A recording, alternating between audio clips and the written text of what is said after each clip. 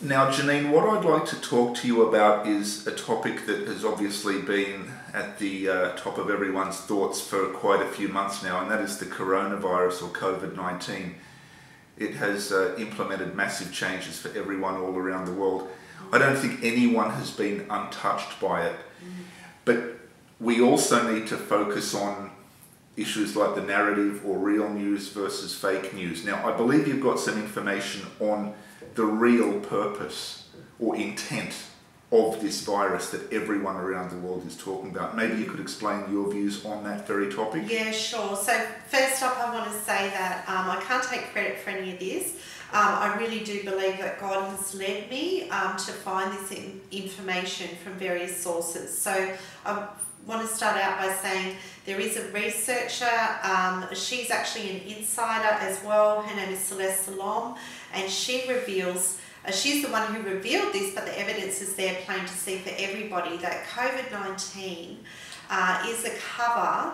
It is a real problem there, but is there really a pandemic? You know, the data hasn't matched the projections. So COVID-19 is on the World Economic Forum website as world government. So all the evidence suggests that this pandemic was rolled out as a cover narrative for the understory, which of subterfuge, as you said, which is world government. And so we want to look a little bit more at the plan. So I've come across some interesting information about the fact that there is a plan. It has been around for a long time, and I want to explore some quotes about that just quickly. So William Joseph Sutton writes in the New Age movement, the Illuminati 666, he says the modern day Luciferian conspiracy to overthrow Christianity and all other religions that will not worship Lucifer is today called The Plan. Now here's a quote from The Plan and Its Implementation, written by M.E. Hasselhurst, writing for Lucis Trust, which was known as Lucifer Trust.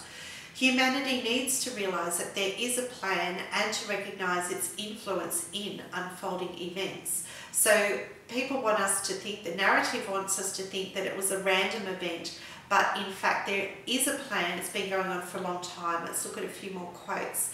From Vera Alder, When Humanity Comes of Age, she says there is actually a plan and a purpose behind all creation. World unity is the goal towards which all evolution is moving. The world plan includes a world organisation, a world economy, and a world religion. Now we have another statement from Benjamin Crane in 20 major newspapers around the world in 1982. And it states, what is the plan? It includes the installation of a new world government and a new world religion under Maitreya. Now Maitreya is a term for the world teacher, and there is evidence that this individual is actually on the stage right now, but I'll get to that later on. So let's look a little bit more at the plan details, and hopefully some of the things that we're seeing around our world will begin to come into focus. The plans for a New World Order incorporate a single state religion and a universal church. Dr. Kirk E. Koch, Professor Lecturer at 100 universities in 65 countries on 5 continents, whose subjects of expertise include the New World Order, occultism, extreme movements, parapsychology, gives his assessment of the coming New World Order. Now this was written many, many years ago. I was doing this research back from 1994, so this is old, but hopefully it gives us a sense of the fact that there's been a plan that's been going on. He says the system will be made up of a single currency, a single centrally financed government, single tax system, single language, single political system, single world court of justice, a single head, one individual leader, and a single state religion. He says, every person will have a registered number without which he will not be allowed to buy or sell, and there will be one universal church. Anyone who refuses to take part in this universal system will have no right to exist. Now this was quoted on page 20 of Operation Vampire Killer of American Police Action for Stopping World Government. That's where I found that quote. Now I'm going to quote from a very established source, Malachi Martin He's a Jesuit insider revealing the Jesuits' part in the plan for world government and world religion and the plan for the Pope to head it. But he introduces it this way, and I think his words are very interesting.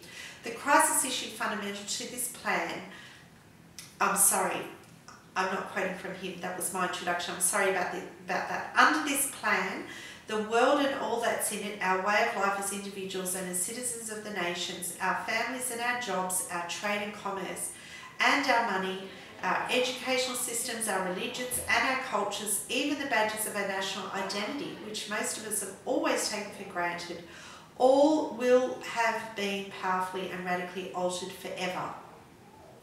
No one can be exempted from its effects. No sector of our life will remain untouched. Indeed, the three rivals. Now, his book is called Keys of His Blood, The Struggle for World Dominion Between Pope John Paul II, Mikhail Gorbachev and the Capitalist West. That's the title of his book. So he's talking about these three rivals as to who's going to control this world order. So he says, indeed, the three rivals themselves and many more besides as time goes on speak about this new world order not as something around a distant corner of time, but as something that is imminent. He wrote this around about 1990. As a system that will be introduced and installed in our midst by the end of this final decade of the second millennium. What these competitors are talking about then is the most profound and widespread modification of international, national and local life that the world has seen in 1,000 years. And I think his words really sum it up. Concerning the life of individuals under the New World Order, Professor Carol Quigley of the Jesuit Georgetown University and mentor of the US President Bill Clinton states, his freedom and his choice will be controlled within very narrow alternatives by the fact that he will be numbered from birth and followed as a number through his educational training, his required military or other public service, his tax contributions and final retirement and death benefits. A magazine called Foy et Ray reported from the United Nations Organization in Geneva, Switzerland, that plans were worked out to dissolve the United Nations to make way for a world tribunal which will seize all possessions and all savings and bank deposits. Every man, woman and child will receive a certain amount of money and a number. This money is already available and deposited in a bank just waiting for distribution. Everyone with a number will be employed either in the administrative, the commerce, the industrial or the agricultural branch. This plan and this project provides for a single form of worship and the appointed day for all people will be Sunday. I want to highlight that because I'm going to come back to that point in future interviews. It's very significant. I just want to highlight it. The appointed day for worship for all people will be Sunday. The number received by the people will promise the right to buy or sell. I want to highlight that as well. That has been predicted in the book of Revelation chapter 13. We are going to get into that. At the end of this statement, a Christian rose and asked the speaker, what happens to the minorities who will not accept this plan? The Christian was told their number will be cancelled with a black line and they'll be deprived of the right to buy and sell and will thus be forced to destruction. So this is extremely bleak.